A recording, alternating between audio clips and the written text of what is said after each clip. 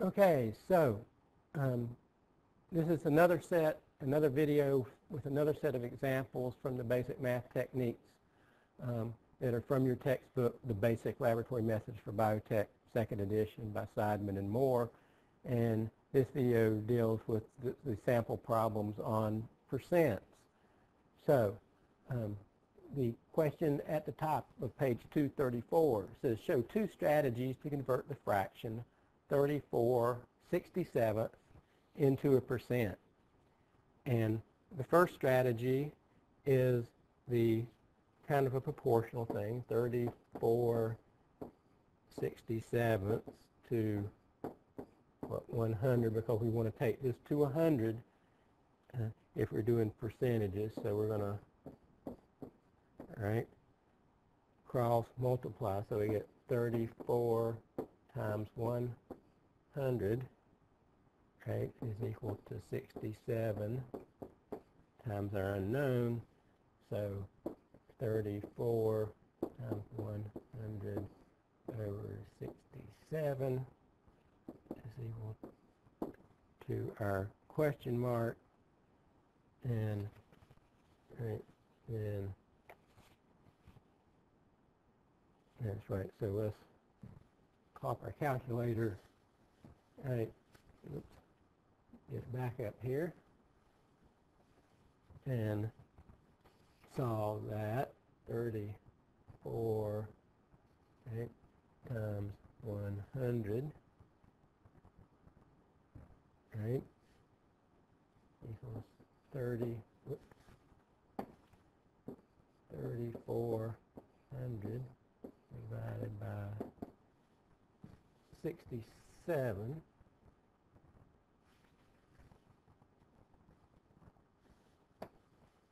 If I can get them both up there at the same time, divided by 67 equals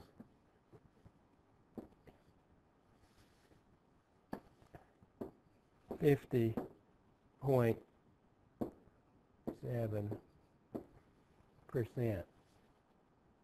And that is strategy one. I'm just going to go to the side of it here and do strategy two. So we can just take 34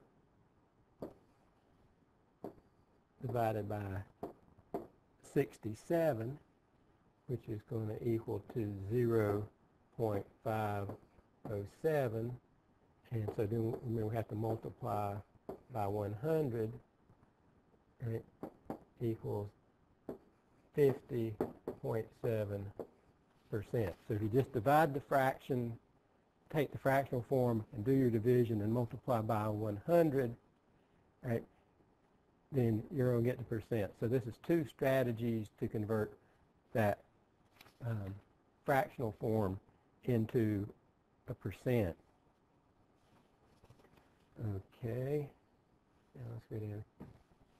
So here's their question. It says a laboratory solution is composed of water and ethylene glycol. How could you prepare 500 mils of a 30% ethylene glycol solution? So strategy one, 30% is 30/100. So I'll keep saying this when you're doing the percent, take it to 100. So 30% is 30 of 100. So if you were 30 mils, if it were 100 mils, is how much do you need if it's 500 mils? So we can cross multiply, and say 30 times 500 mils is equal to, times 100. So if we do this, 30 times 500 over 100, in this case, mils, then that's equal to 15,000 mils over 100, or 150 milliliters. Right, with percents, the other strategy we can use is just multiply by the decimal form of 30%. So we have 30%, its decimal form is 0.30. So in this case, if we want 500 mils at 30%, we multiply by 0.30, and we get 150 mils. So if we're making that 500 mils, we'll have 150 mils of ethylene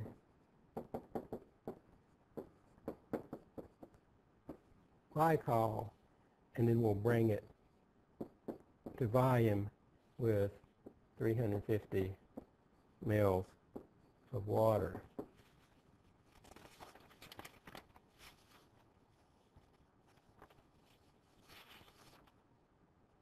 Right. I want to do a variant on that of making up a solution of a powder rather than ethylene glycol, which is a liquid that you're going to do the 2 mils. I'm going to look at making a 20% weight to volume solution, and let's say that we want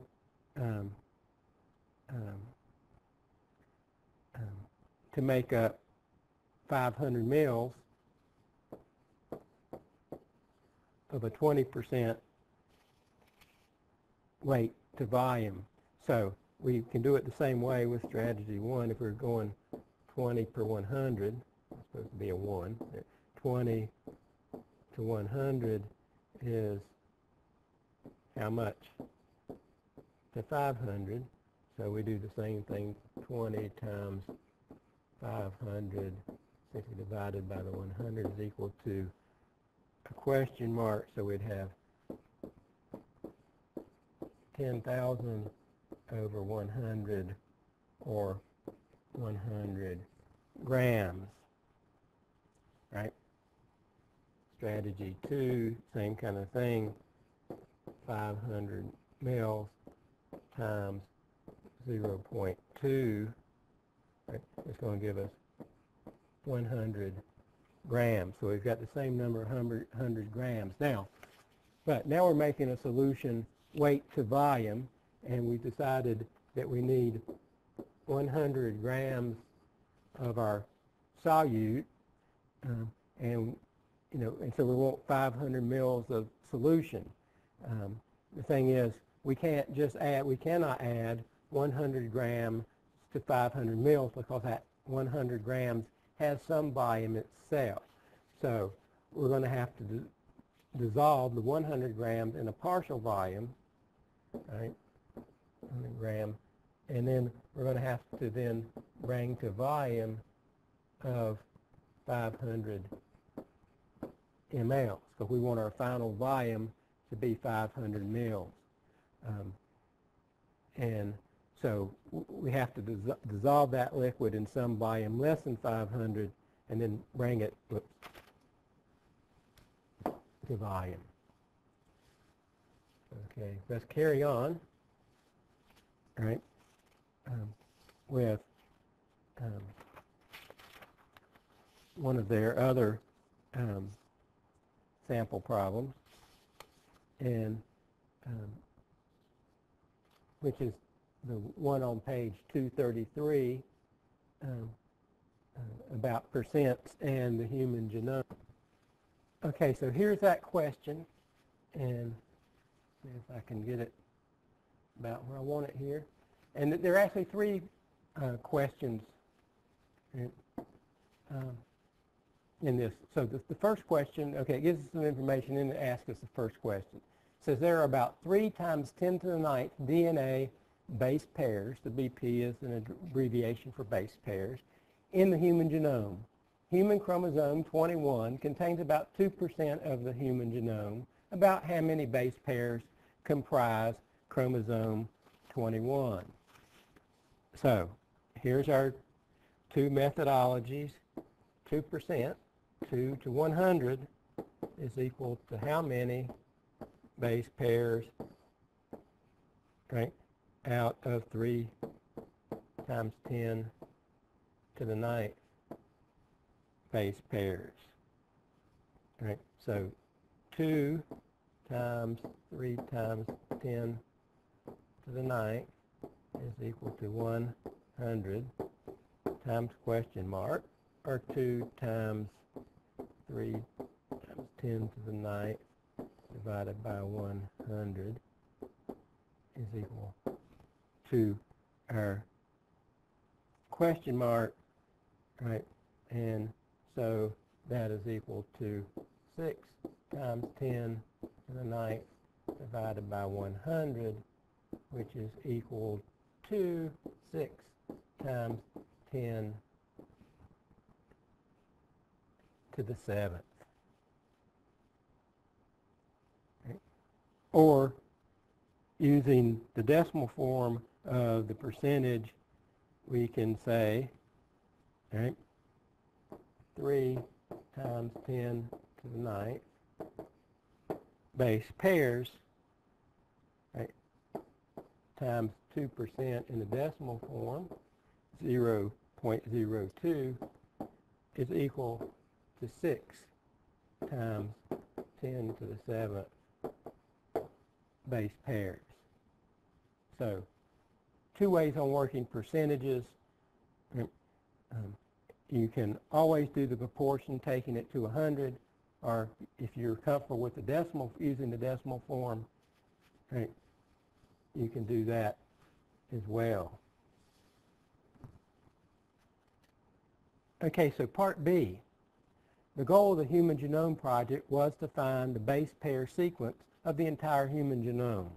If chromosome 21 is sequenced, and if the techniques are correct 99.9% of the time, how many base pairs determined will be incorrect?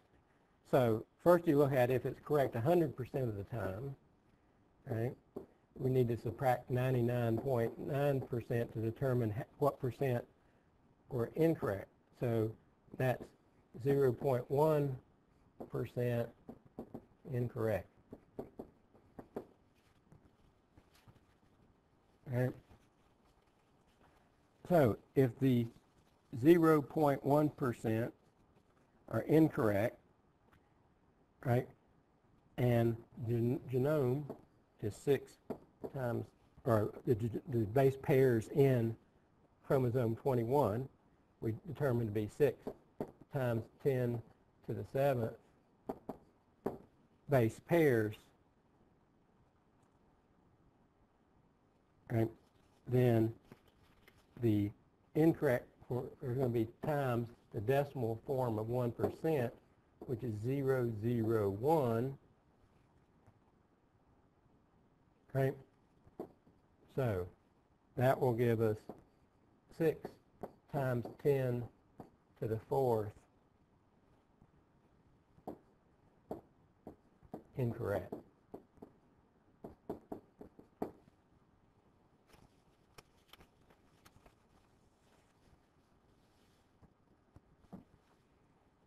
So here's part 3. Approximately 1 out of every 700 babies born has an extra copy of chromosome 21.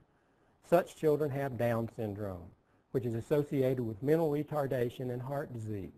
About what percent of all children are born with Down syndrome? Right. So it's saying 1 in 700, right, have it, so it wants to know is equal to what percent. So once again, two methods, right? We can say 1 to 700 is how many, question, how many of 100, right?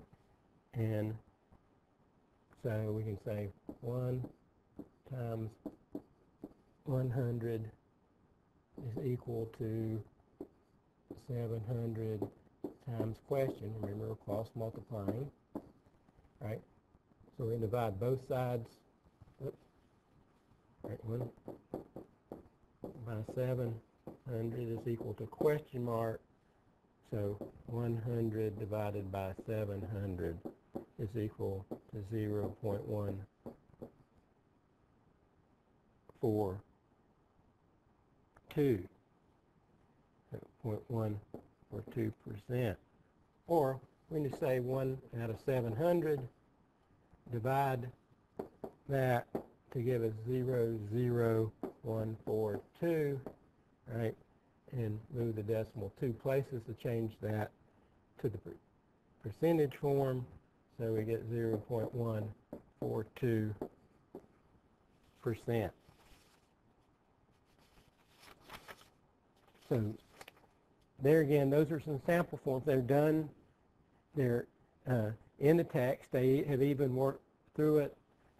I just put these videos together to kind of talk about, put a voice behind those problems, talk about the strategies involved in these. And so, look at these, get comfortable with them, work the samples. The answers are in the back of the book to check your work. The more of these you work, the more comfortable you'll become. Thanks for listening.